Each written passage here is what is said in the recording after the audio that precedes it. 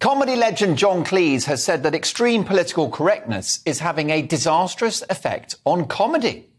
In an interview on US TV, he said a lot of comedians are now sitting there, and when they think of something, they say, "Can I get away with it? I don't think so. So-and-so got in trouble for a similar remark." And that, says Cleese, is the death of creativity.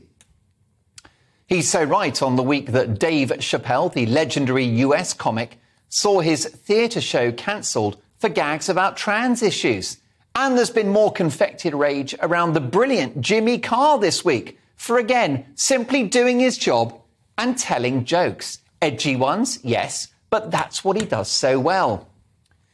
So Cleese is a hero all over again with this intervention. This is a man who gave the world Monty Python, Fawlty Towers and A Fish Called Wanda, to name but a few.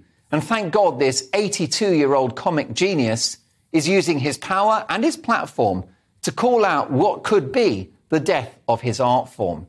And why is that important? Well, because comedy is what makes life worth living. It's what makes life bearable by not taking things too seriously.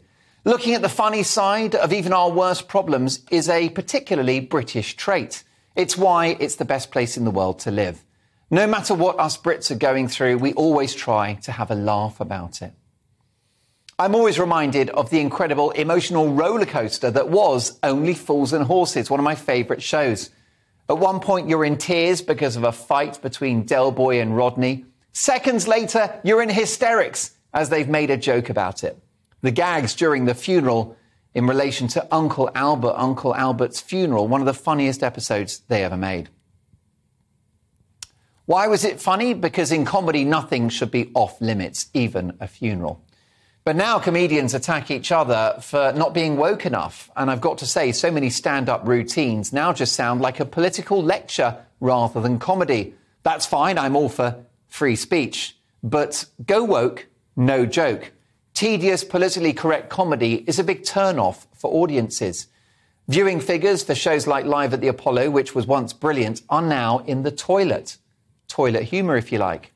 Comedy should have no boundaries, no safety net, no insurance policy, and no one's feelings should be spared. Within the law, you can say what the hell you like. Comedy is a bellwether for free speech. If comedians can't speak truth to power and make jokes about anything they like, we have no free speech, and therefore no freedom of thought, no way to release the pressure valve of our own problems, and no way to help us navigate towards being a better, happier, and more understanding society.